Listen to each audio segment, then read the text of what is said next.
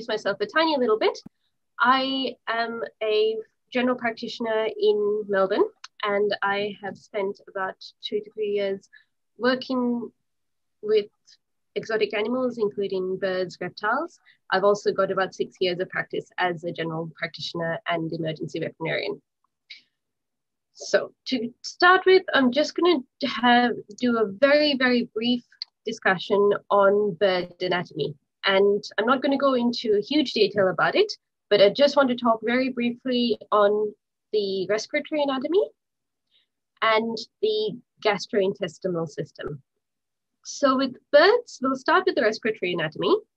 So birds are a little bit different to mammals. With mammals, our lungs expand and decrease in size as we breathe. Birds have rigid lungs, and they have 9 separate air sacs which pass air through them and which can store air.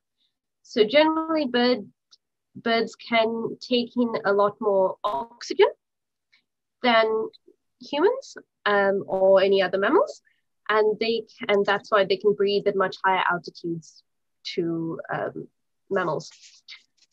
The other thing that you do have to remember, and this is a little bit more important when we start talking about bird anesthesia, is that the air sacs move air in and out of their lungs. The lungs don't really move that much. So that is important. The other reason I've mentioned the air sacs is that when you do bird x-rays, if you do ever do bird x-rays, you will get some shadowing caused by the air sacs. So that's a little bit about the respiratory system. In terms of the gastrointestinal system, again, there's a little bit of difference between mammals and birds. So to start off with, most birds have what's called a crop. So the crop is a fairly flaccid sac that stores a lot of material. So when they eat, it goes into the crop and then slowly descends from the crop into the proventriculus and ventriculus. The crop is quite soft. A lot of the time, the crop can also get infections because there's a certain amount of food that's stored in there. But surgery-wise, it's probably the easier one to get to. Once things get into the proventriculus and gizzard, you should remember certain birds like chickens will have a certain level of gravel or small stones in their gizzard to help with grinding down food. That's quite normal if you ever see that. But also the gizzard is much harder to access in terms of surgical approach. And then there's small intestine and cloaca. So with birds, rather than having 3 separate openings, they have one opening for the urinary system, the gastrointestinal system, and the reproductive system, and everything comes out through that cloaca. So that's kind of all I want to say about the anatomy. So when it comes to pet birds, and I will be stressing this throughout this presentation, husbandry and care of them is one of the most important things. Good diets, good cages and caging equipment, and a decent amount of enrichment will generally solve a lot of issues that you're going to see in pet birds. So, and also when you are taking the clinical history, asking about diet, asking about the environment, asking how owners are caring for their birds is going to also give you a lot of answers. So to start off with, appropriate diets, ideally, we would like birds on pellets. If that's not available, a certain amount of seed is all right. But we do want our birds to be getting daily access to vegetables and fruit. So they should be getting fruit and veggies every day, and that should be changed over as well daily. For ducks and chickens, ideally they should also have access to small insects for protein. And if they're in a yard and they're allowed to roam around, generally that sorts itself out. The other thing I'll be talking about is cage equipment and size and types of toys that you can get in, because metal toys and rope toys can be quite dangerous to birds. And finally, enrichment. So enrichment is essentially keeping these animals entertained, keeping these animals from getting bored. Because like dogs and cats, and most other animals, if they get bored, they start getting behavioral problems, they start getting destructive, and they start causing more issues. Keep in mind, most parrots have the capacity of about a 2-year-old or a 3-year-old. So these are intelligent animals. We need to be giving them stuff to stimulate their brain. So let's start off with diet. So on the side, as I say, ideally we should have about 30% of greens, 30% of pellets, 15% fruit and 10% seeds, and 5% treats. When it comes to greens and vegetables, we want them on dark leafy greens. So spinach, broccoli, bok choy, any dark green endives, silver beet, beetroot leaves, and also yellow and red vegetables. So capsicum, carrot, tomato, corn, chili, all those sorts of vegetables are great. Birds love chilies. They can't taste the spice, so they think it just tastes sweet, and they really, really enjoy it. In terms of fruits, apples, oranges, grapes, pear, mango, bananas, any of those are fine. And a lot of the fruits that you'll find, at the local market are also good, but that should be a large portion of their diet. What you can get people to do is sometimes you can just pop the fruit and leaves in the cage and they'll pick off the leaves. And I tell a lot of people with chilies, just cut a chili in half and pop it in the cage, and that'll provide them with entertainment and food. But a lot of people, some people prefer to make up a mix of food and freeze it and then give small bits at a time. So that's kind of veggies and fruit. You can also add in beans and legumes. So chickpeas, dal, mung beans are all great to add in, and they're fine to feed raw or cooked. I would stay away from other beans fed raw. Ideally, you want to at least boil the beans there. You can also give sprouts and grass. So sometimes, especially for chickens and ducks, they will peck at grass they find outside, and you can pick grass from the garden and give them, but just make sure they are free from any spray or anything like that. And there are some examples of grass on there. And finally, we get to sort of pellets and seeds and treats. So with pellets, ideally you want a good brand of pellet. There are a lot of different brands out there. The colorful pellets are not necessarily good pellets, just as a warning of that.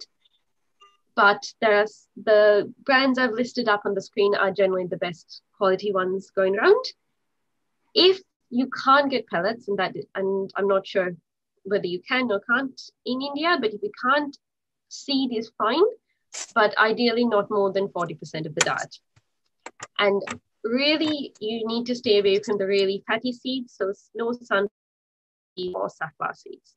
Sunflower seeds are incredibly fatty. It's like going and eating the oiliest paratha you can find, and then giving the bird that and only that for most of its life. So try and keep sunflower seeds as a treat at the most.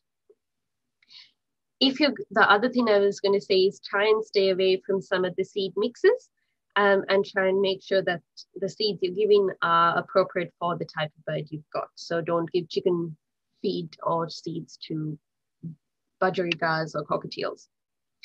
In terms of treats, there are a whole bunch of different treats you can give. Almonds are quite good. Kutang nuts, if you've got them. Small pieces of a little bit of chicken or bread or brown rice are also fine. So that's that. But again, treats are small amounts. Owners can use them for training, and they can use them to interact with their birds and try and encourage the birds to build a better relationship with the owner, but that it should only be a little bit of the diet. These are foods that you should absolutely avoid. So do not give them avocado. It does cause liver disease. Onion and garlic can also cause blood issues. Rhubarb is just bad for their gut. And then chocolate, caffeine, really salty foods, really high fat foods should also be avoided.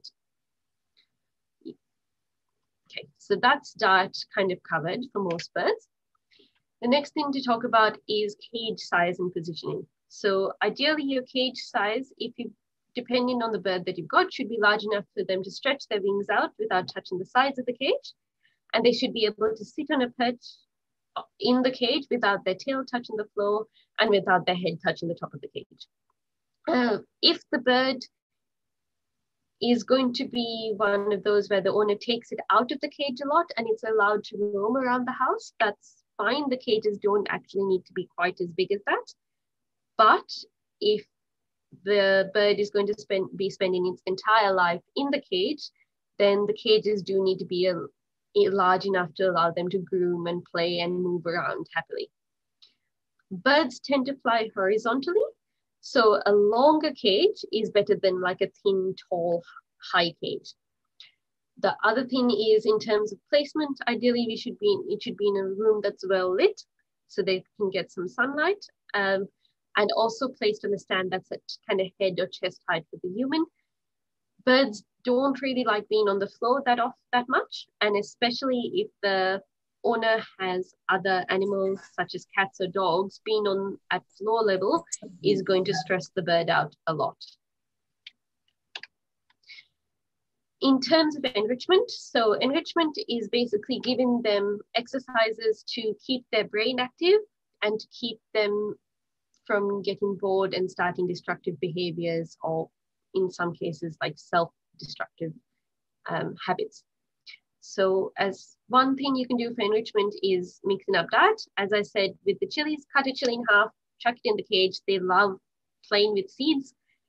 With the seeds of the chili, birds are messy, but they will happily fling that chili all over the place.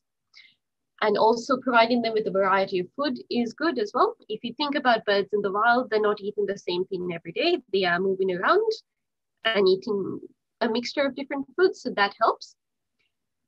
When it comes to toys, you ideally want them to be untreated wood or paper. So you can make foraging boxes out of cardboard, newspaper. What you do is you basically strip a bit of newspaper into pieces, put it in a small box, and put some treats there, or put some food in there for them, and put it in the cage and let them hunt through the paper to try and find the treats. And there's an example here with egg cartons. So you can see you can put treats or you can put stuff on the cardboard, and the birds have to get to it and try and get the food out of there and try and open the cartons to get stuff. Don't use metal or rope toys. Birds tend to eat them, and that causes more issues down the track. The other thing with enrichment is also interaction with people. A lot of birds are quite social animals. There aren't that many bird species that are solitary. So if you have a bird in a cage by itself, it is going to get a little bit lonely.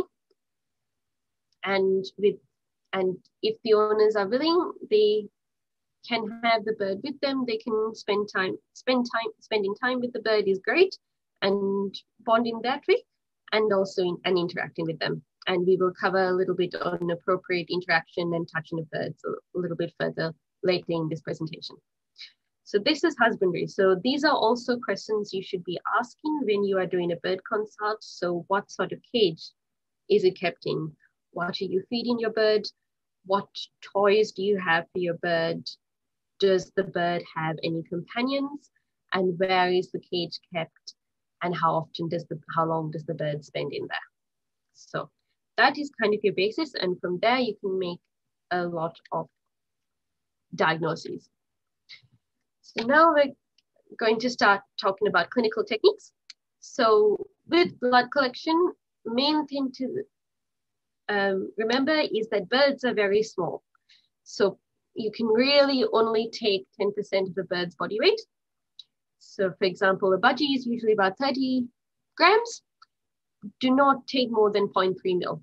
And if a rain blows, just stop and get them to come back. Unless you absolutely need to take a little bit of blood, stop, get the owner to come back in a couple of days' time once that leakage of blood has settled.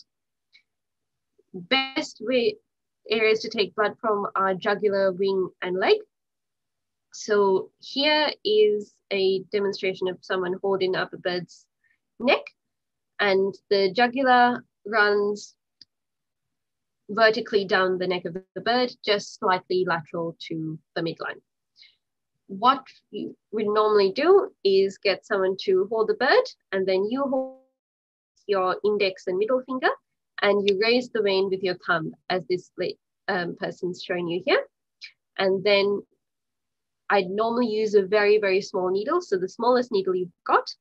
If you have insulin needles, they are fantastic for using for blood collection, but the smallest needle you've got, and do not use anything bigger than a 1 ml syringe, because you will put too much pressure on the vein and collapse it.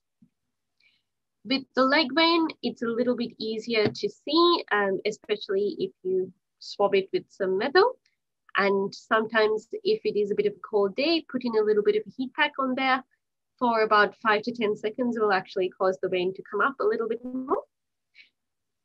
These are great on chickens and ducks. You can access them really well, and you can get them a lot of blood out of them. If you are using them on smaller parrots, I'd say really only use them for packed cell volume or hematocrit measurements. You're not going to get a huge amount of blood out of them otherwise. When it comes to the wing vein, that's best taken, bloods from that are best taken under anesthetic. As a general rule, if your bird is not used to being handled that often, sometimes it is easier to take bloods under very, very short gaseous anesthetic, and it is less stressful to both the bird and the people involved. So that's blood collection. The other thing that you should be looking at every time you get a bird is the type of feces. So bird feces and urine comes out together, and it has 3 components. So you will have, my apologies for the picture, it was the best one I could find. So you will have on the piece of paper, if a bird defecates, you will have a red spot, which is urine, and that should be clear, and that should be about 50% of the total. You will have urates, so birds and lizards produce urates from their urinary system, which is similar to sort of uric acid, and that should be nice and white. And then you have a pellet of feces, which should be firm. So the urates and the feces should both be firm. And the feces should be a kind of greeny brown color. Depending on if the bird is on pellets, that can sometimes be a really light green color. But if it is dark green, or if they are having diarrhea, then, or if there's any sign of blood, the urates are a green color, that's when we need to start worrying. So if you ever get a bird, always, always, always check the feces. And then finally, if you are giving medication, in birds, most medication that you give in hospital is going to be IM. Your best location is the breast muscle or the pectoralis muscle. So that's demonstrated here. So you've got the sternum. So birds have a very big sternum with quite a lot of muscle because they are flighted animals. And you can wet down feathers and move them aside to see the muscle and inject through there. Try and stay as close to the midline as possible, because that way, and use again a small needle, because that way you will avoid going through the muscle into the chest or abdominal cavity. And with subcutaneous fluids, if you are given fluids, ideally you want to go into a leg fold. So if you spread, so if someone's holding the bird and you spread the legs, there is a fold of skin in this sort of triangular fold of skin in this general area, and you can lift that up and give the fluids in there. Again, small needle, and always make sure your fluids are warmed before you give them. That. Okay. And then bird anesthesia, I did see on the, that people did want to know about bird anesthesia. So this is a very kind of brief summary of important points to know. Birds have a much quicker metabolism. So generally for anesthesia, we only fast them for about 3 hours before. You do not need to fast them for the whole morning. You will cause more problems on your bird. They breathe through their lungs and air sacs. So in an ideal world, you would keep your birds in lateral or ventral recumbency. If your birds are in dorsal recumbency, if for some reason you need to put them, if for some reason you need to put them on their back, a lot of the time you do have to manually ventilate them. So a lot of places that do regular bird surgeries will have a little ventilator for the birds to give them oxygen. The other thing is that birds, again, have an incredibly fast metabolism, so they get cold very, very quickly. Birds start losing heat within 20 minutes of being under anesthetic. So you need to have your birds on heat packs. You need to make sure that they are staying warm. They're also quite delicate creatures. So ideally try and keep your anesthetics to be less than 40 minutes. Anything over 40 minutes and the death rate tends to be a lot higher. And also with anesthetics, try and plan your procedure and do as much as possible. So if you have a bird that needs, bloods and x-rays and things, knock it out, do your x-rays, do your bloods, do as much as you can, and make sure that you have everything there and ready to go before you even knock the bird out. So, and in terms of anesthetic drugs, ideally, a lot of the time I would be using inhaled anesthesia. So pop the bird in a little mask and use isoflurane or sevoflurane. If you've got halatine, try and avoid it. It causes horrendous recoveries in birds and it's much, much less safe. The good thing with gaseous anesthetic as well is that you can switch them once you switch them back onto oxygen, they wake up from anesthesia very, very quickly as well. In terms of injectable anesthetics, there are a few different ones that you can use. Normally I'd give them as an IM pre-med before I use the gas to put them under anesthetic, but some of them you can use via induction. So normally I'd give you either straight just butorphanol, or I'd use midazolam butorphanol combination. You can also use midazolam ketamine combination for slightly more active birds. The other thing to remember with birds is they have slightly different opioid receptors to mammals. So butorphanol is your best opioid pain relief for them. So especially if you've got a slightly painful procedure, I'd be using a butorphanol as my pre-med. Now I've got a little example of an anesthetic protocol for birds for here. So first thing is to give them a pre-med. As I said, I normally just use butorphanol IM or midazolam butorphanol.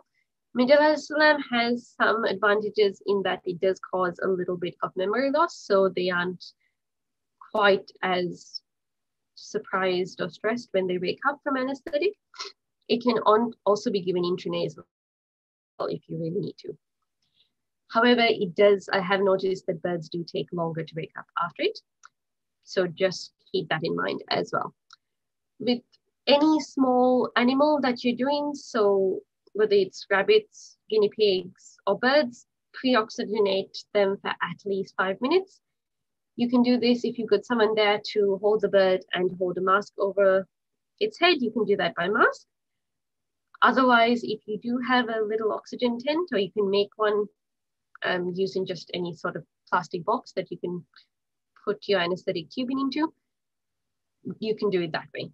Then I'd induce with gaseous isoflurane by mask, which normally takes only like a couple of minutes, and maintain the birds on mask inhalation, on mask via gaseous inhalation, or via a very, very small non-cuffed ET tube. If you are using an ET endotracheal tube that has a cuff on it, do not cuff it up. You can quite significantly damage the trachea. I also set a timer for any bird procedure that I'm doing. So I will set a timer for 30 minutes maximum. And after this time, wake the bird up. And I also recover them in a heated O2 tent or oxygen box. So they have oxygen going on, or they're recovering in an area with oxygen as well. And again, the heat, because as I said before, they get cold very, very easily. This is all being recorded by Dr. Dixon. So if anyone's taking notes, don't worry, it'll all be there for you. Okay, so you get a bird that comes to you, and the owner's saying, look, my bird's just looking a bit unwell. This parrot that you can see here is a perfect example of what we call the sick bird look. So you can see from its body, it is all fluffed up and it's not standing up really nice and straight. It is kind of slightly hunched and it's puffing its feathers up to try and increase warmth. Its eyes are a little bit closed. It just looks, and it looks very lethargic. This is a bird that is really quite sick. This is a bird that needs treatment pretty much now. And really, when they look like this, I would be getting them into hospital now. I would not wait 24 hours. If they're fluffed up, if they're just a little bit fluffed up, but they're still eating, you can wait about 24 hours, but that is the absolute maximum. And just remember this kind of image for sick birds. Okay, so let's start talking about some common bird diseases that you can see. The first one that I'm going to talk about is quite common, or we see it quite a lot here, and it is zoonotic. So it causes disease in humans as well. So chlamydia or chlamydiosis is caused by a bacteria, Chlamydophila psittaci. There are multiple different variants that affect multiple bird species. So it affects everything from chickens to turkeys to budgies. It really, I can't think of a bird species it doesn't infect. It's most commonly seen in parrots, and it causes psittacosis in humans. So if you have a bird that has this and their owner seems to be having respiratory issues, any sort of signs of respiratory disease, tell them to go, if you can, get them to their local doctor to get tested for psittacosis. Clinical signs of chlamydiosis in birds are sneezing, lots of discharge from eyes and nose, green urate. So you'll see here, from the feces, there's a little bit of diarrhea, and the urates, instead of being the nice white color that they were in the previous slide, are a greenish color, this really bright green color. Birds also lose weight and they're also lethargic. And in some cases, it can come on really suddenly. So a bird might have seemed fine, 2 days ago, and suddenly it looks or it might have had just a couple of sneezes about 2 to 3 days ago, and then suddenly it looks really, really flat and unwell. But these are all kind of clinical signs for this. In terms of what it is an infection that's activated by stress, and it's most commonly seen in younger birds. Young birds, a lot of birds are carriers of this disease. So the bacteria can live quite happily kind of in their respiratory tract and not really cause too much issue. But if they become stressed, their immunity is lowered, and that causes the organism to reproduce and start causing infection. In terms of diagnosis, it is partially based on clinical signs. There is also an immunocomb and PCR test. So you can, in some cases, send it off to the lab for testing. And the immunocomb is a test that you can do in-house. And you can buy the kits from a few different suppliers. Keep in mind, though, if you have budgerigars, the immunocomb test does not show chlamydia disease or does not work for them. If you are treating a bird with chlamydia, you want to do supportive care. So start off any bird that comes in sick, you want to give it fluids, you want to warm it up. In these birds, you can give them meloxicam as well. And the most common treatment for it is doxycycline. So if you get the injectable doxycycline, it is 100 mg per kg per bird for a bird by intramuscular injection, and we do that weekly for 6 weeks. If you can't get the injectable form, but you do have the paste form for that we use for cats and dogs, you can also use that for birds as well, and then that you give twice a day. But again, the treatment has to be for 6 weeks. If you are doing intramuscular doxycycline, try and alternate. You'll be doing it into the breast muscle. Try and alternate the side that you give it each time the bird comes in for its injection, because if you do one side too much, you do run the risk of necrosis. So that's that. And again, if you are handling birds like this, be very careful about your hygiene as well. So washing your hands really, really carefully. If you are really worried, wear a mask when dealing with them, and just getting yourself tested if you do notice that you are having any respiratory disease signs as well. So that's probably one of the more common diseases that you'll see in birds. Now let's go on to toxicities. So if you remember when I was talking about husbandry, I was saying do not use metal or rope toys. The reason for you don't use metal toys is that birds like to chew on everything. If we go back to the image of them being a toddler, they like to put everything in their mouth. And a lot of metal toys are coated in zinc.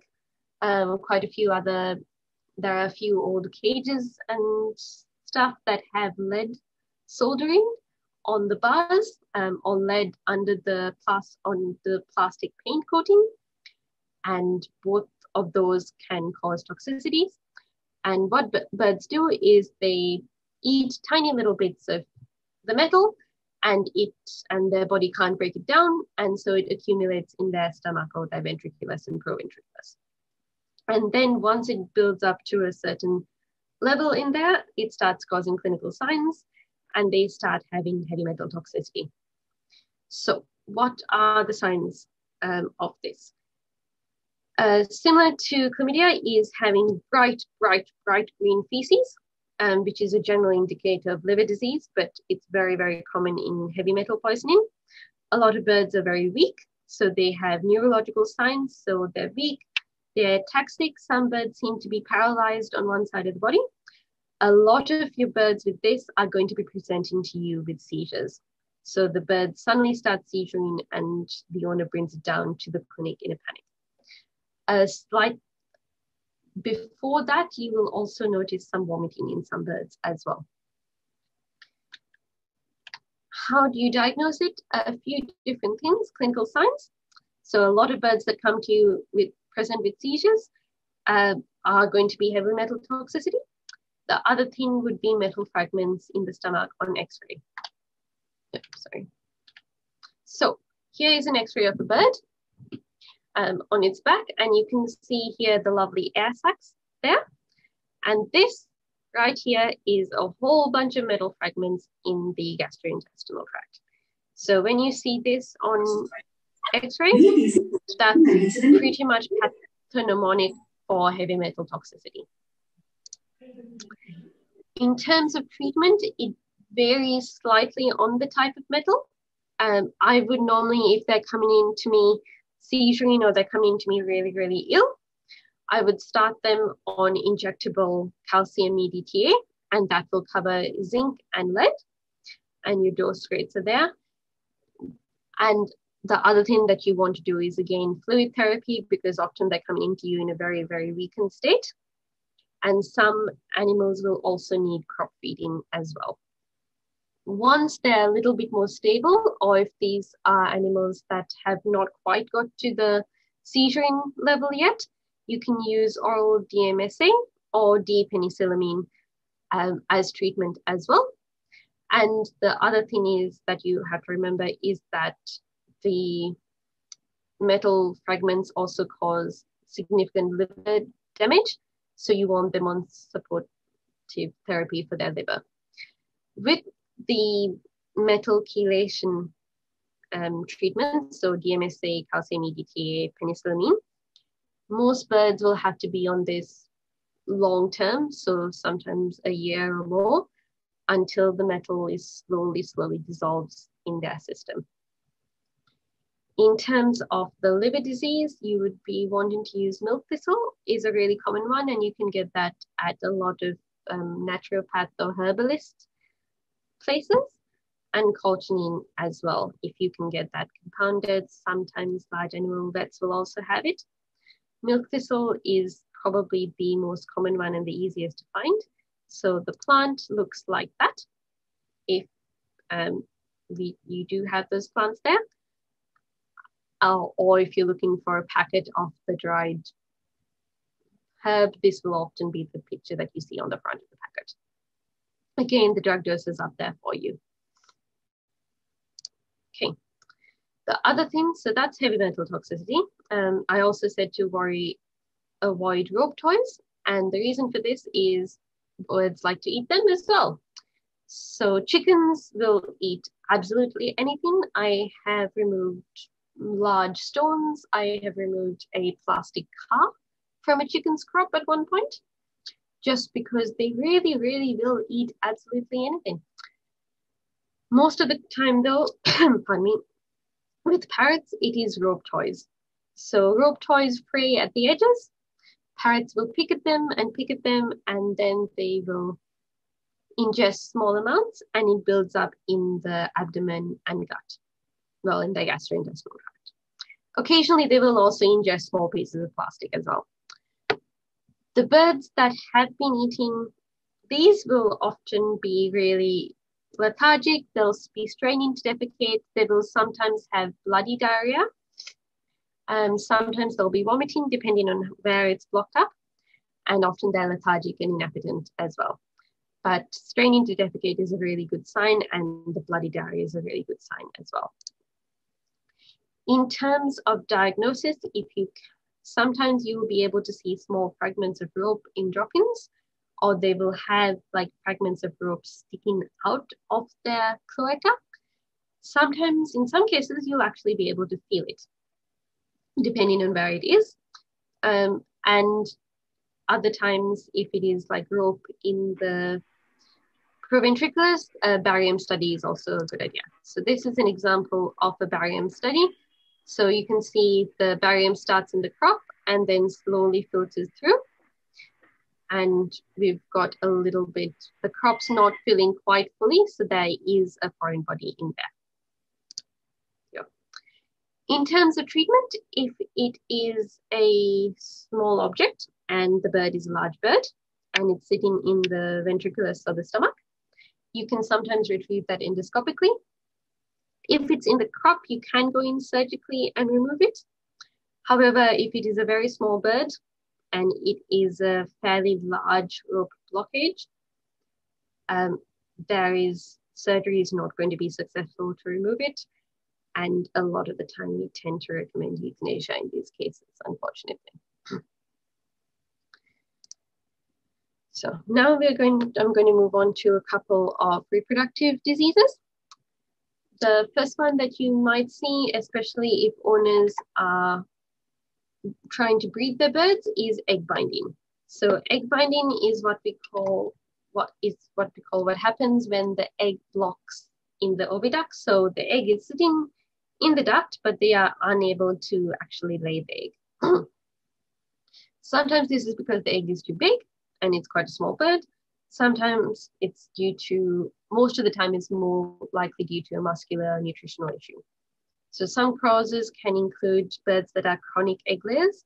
So in some chickens, because they're laying eggs so regularly and so often, the muscles in the oviduct become a little bit weakened and can't really push the egg out. Sometimes it's a calcium deficiency, and you'll see this in some birds with the quality of their eggshells as well. But a lot of It's often common in parrots where they've got malnutrition. They just don't have enough calcium to be able to really push that egg out.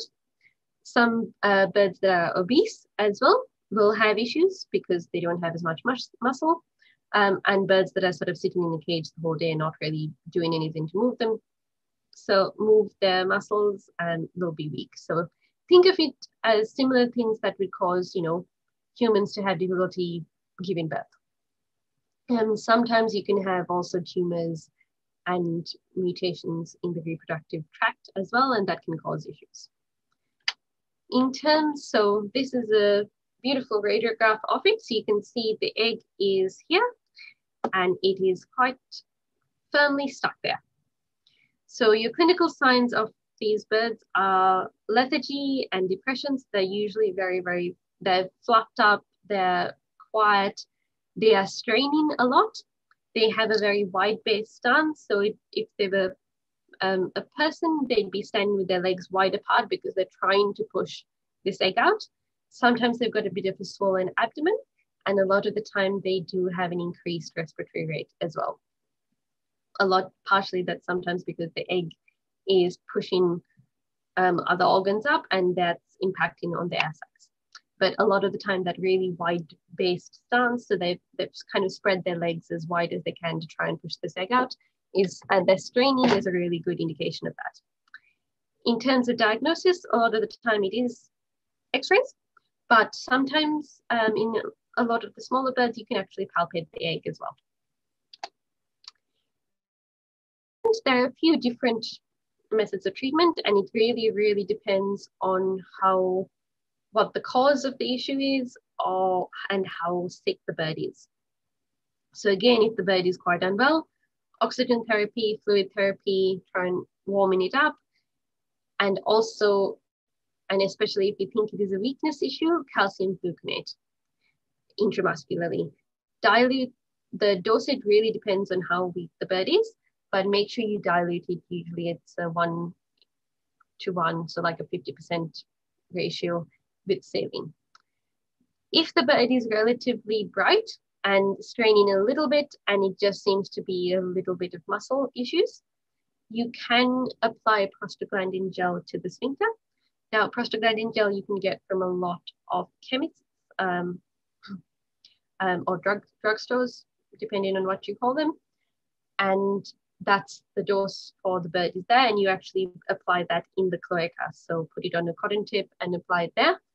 One thing to say is that if you do have any pregnant staff or staff who are looking to be pregnant, avoid them touching it. Generally, whether you're male or female, wear gloves if you're going to touch prostaglandin gel, because it absorbs through our skin as well and can cause issues there. In some rare cases, if the bird is really, really struggling, you can do what we call transabdominal overcentesis, which is where you stick a needle into the abdomen and collapse the egg. And there is a beautiful example of that there. It is, so what one person is doing is holding the bird, the other person is pushing the egg up, so it is right at the edge of the body wall, and then you stick a needle into it and you draw out all the yolk and try and collapse the egg as much as possible. And then sometimes you can kind of go in and pull it out. This generally should be done under anesthetic, and it is a very tricky procedure. It is also what I would normally say is the worst case scenario. So if nothing else has worked, then, and you don't think that anything else is going to help, then go in and do this. But be very, very careful doing it, and warn the owners that there is a significant amount of risk doing it.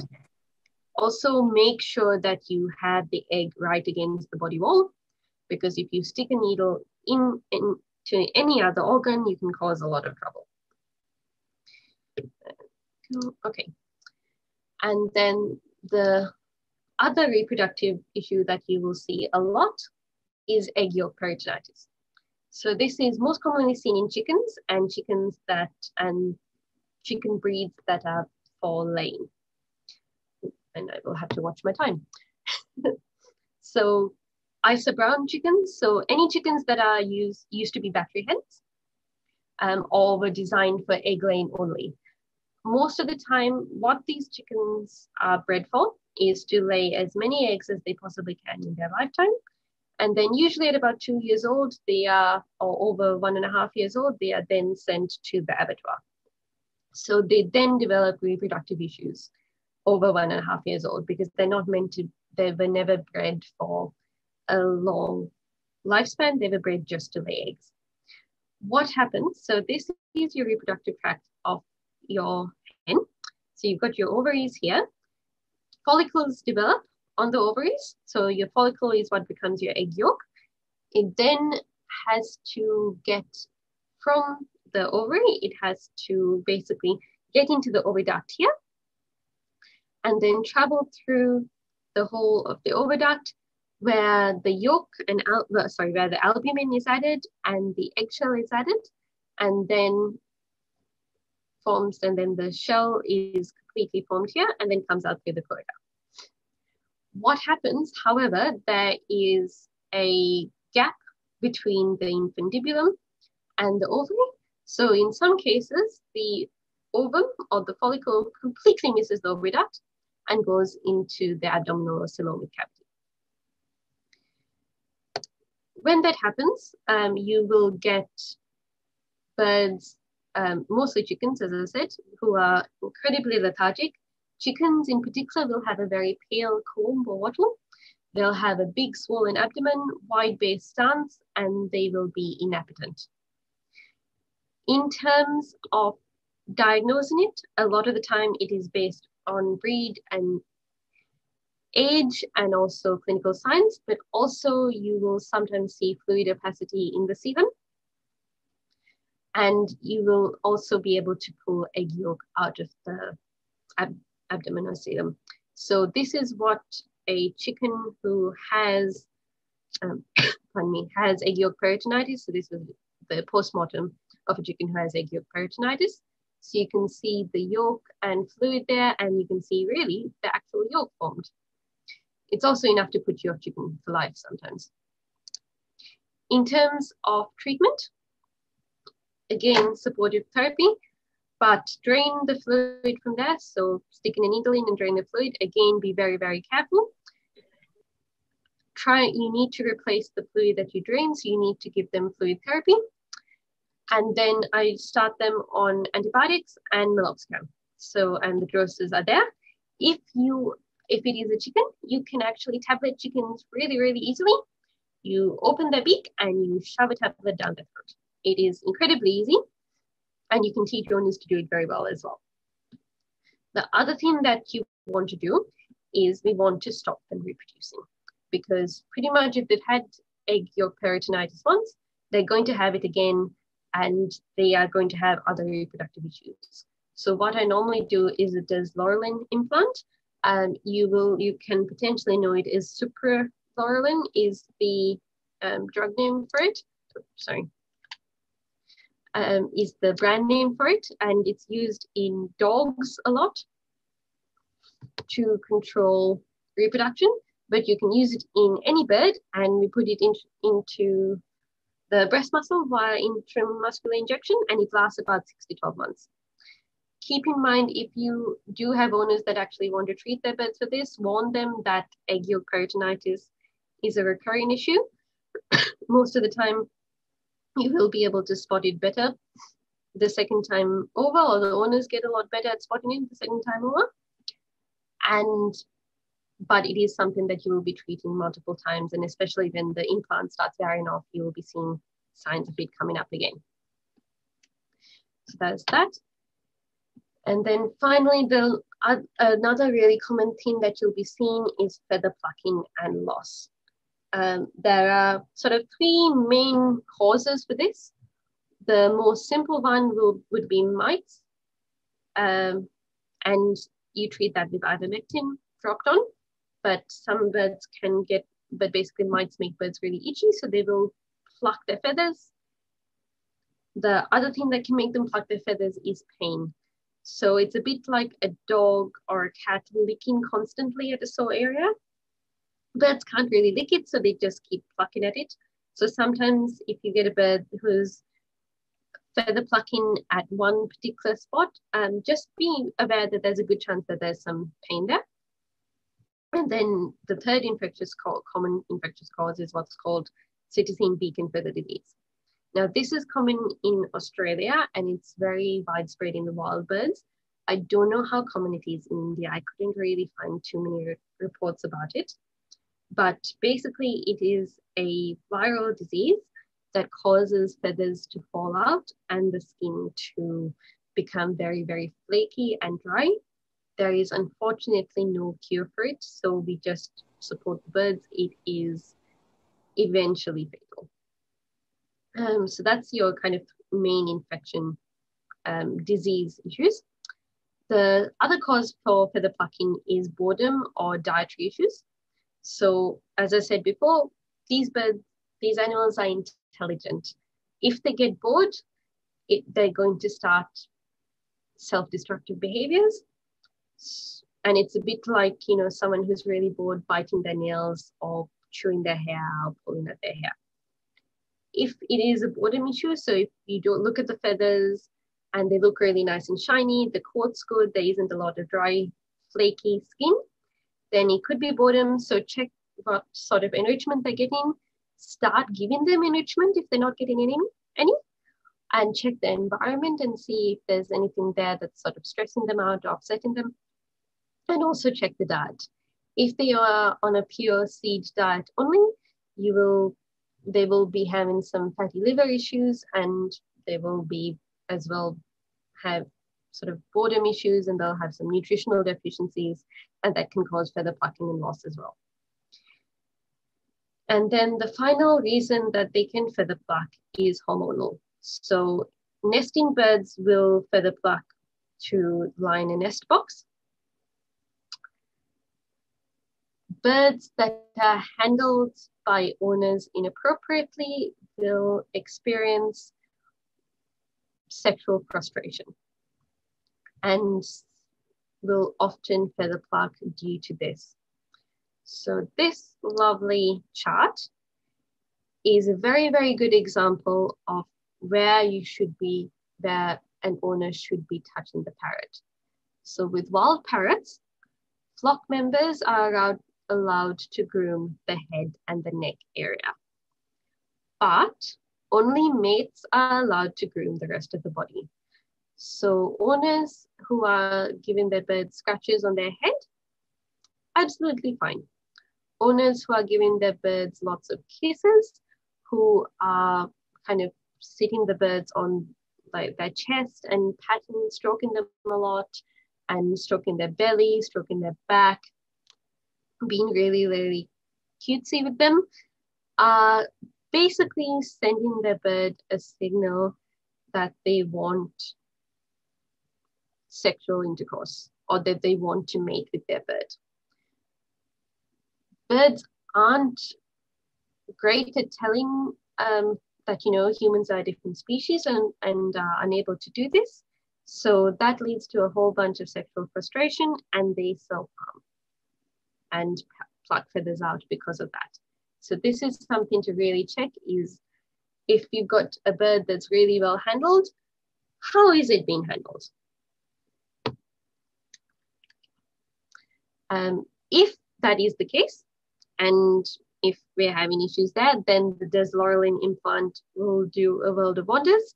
And you will also have to have a very awkward conversation with the owner and explain to them that they need to stop sexually harassing their bird. So that's that. So I'm pretty much coming to the end of the talk.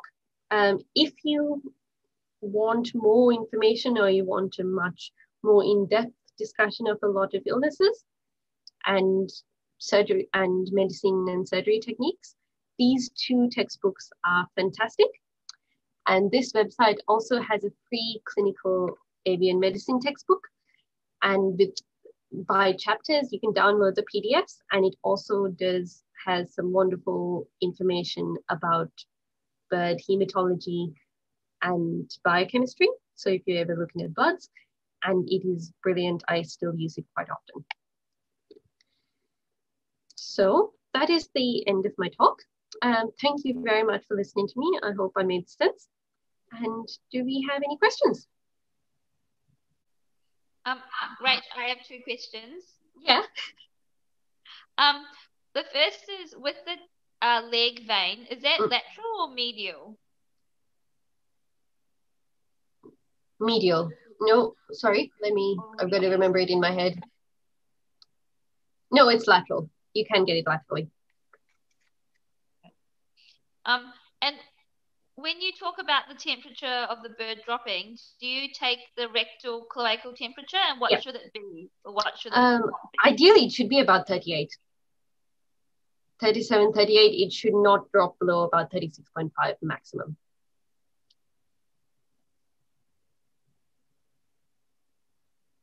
I am Dr. Paul from Chennai. Hello. I am Dr. Paul from Chennai. How will you treat mites in lovebirds, madam? In ivermectin. So the injectable ivermectin, you can just drop it. So you part the feathers and you drop it on the back of the bird. Give me 1 minute and I can very quickly check the dose up for you.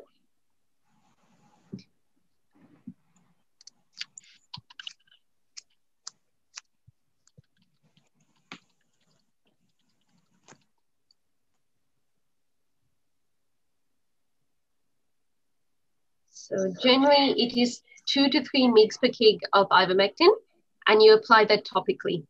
A bit like flea treatment for a dog or a cat, just drop it on the back of the neck. Thank you, madam. Thank you. I used to give coriander leaves and pudina leaves to the lovebirds. Yeah. That's fantastic. Yeah. It increases immunity level, it seems. Yeah. Yeah, look, any leaves that you can give that are safe are fantastic. So, and especially green leaves. So green, yellow, red veggies and leaves are great. Thank you, ma'am. Thank you, ma'am. Can you please say a few words about the vaccination schedule in the pet birds? Because prevention is better than cure. Yeah, look, we don't generally in Australia for pet birds. You'll have vaccinations in farm chickens for a few different, so for like Murex disease. In Australia, we don't really have many vaccinations that we give pet birds. Okay. Oh, okay. And there's a question from Dr. Iris Paul. Are you able to read that? Yes, I'm not entirely sure, Dr. Paul, I'm not entirely sure what the question is. That's terrible. But I would, in terms of trying to avoid, you can't really avoid attracting the snakes apart from maybe cleaning out the cages regularly. But potentially if you can have the birds hung or hang the bird's cage in a place where the cobras can't get to, although it's cobras, so they get everywhere. Yes, I'm not entirely sure how you would stop that. Dr. Iris Paul, please unmute. You are muted. We are not able to hear you. Actually, they say snakes rope and all that because they come and are hung outside in my tribal area in a basket and tied, and the people leave for work. And in my home, I and my husband, when he was alive, to breed the doves, and we matched colors. We matched 2 by 2 and created very many different varieties of. We had more than 50, 60 of them, and they were all very clean, and we cleaned the place every day. But then the cobras and the vipers started to come in, and they climbed the wall and they came into where these birds were. And so we had to, after his death, I just did not continue it after a couple of months because it's very frightening. And I'm sorry to hear that. Too many cobras, and people said in my tribal area, oh, it's the smell of the dirt of the birds. So is it proved or is it just my imagination? I think it might be the smell of the birds itself or the presence of the birds there. I don't think it's necessary. Snakes don't really smell, so it's more they don't really smell that much. It's more sort of tasting the air. But I don't think it would necessarily be bird dirt that's attracting them, but it might just be the presence of the birds. Okay. Okay. Manage birds having... Thank you. Oh, you're welcome. Okay, for Dr. Veera Selvam. How to manage birds having severe respiratory distress. Try and handle them as little as possible. And if you have like a plastic box that you can put an anesthetic tube into, give them oxygen straight away. Hello, doctor. Hello. Could you please briefly explain the fracture of bones and its repair? Fracture of bones. Yes. Bone fractures, the most common ones you're going to see are traumatic fractures. Though there's sort of two types of fractures. One can be some fractures can be due to diet. So if the birds are not on a great diet, they're not having quite as much calcium as they should, you will have fractures because they'll have very brittle bones. The other thing you're going to see is traumatic fractures from just injuring themselves. In terms of fractures, the good thing with bird bones is because they're mostly hollow, if they're flighted birds, their bones are mostly hollow. So they heal very quickly, but you do need to splint them very, very well. What I would say in terms of splinting is try and use a really lightweight material. So if you've got like balsa wood, or even you can make stuff out of like toothpicks and things like that as splints, but just make sure they're very light so you don't cause muscle damage. And most of the time you really only need them in for a couple of weeks, but you do need to be changing the splints and checking the skin regularly for any damage there. Thank you. Thank you. No worries. Diseases like Marax and the ALC are common in the pet birds, and also this coccidiosis, then Marax disease.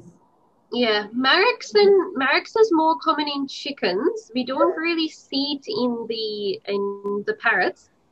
Vaccination there, I would have to look up the vaccination, but most of the time vaccination for Marax is done when they're chicks. So I think it's like 2 weeks old and 6 weeks old, and it's an oral vaccination. Okay. In terms of if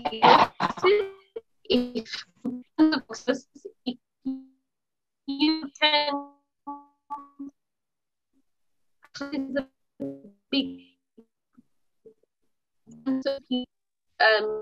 keep your environment as clean and change it, going to avoid those. Okay, thank you,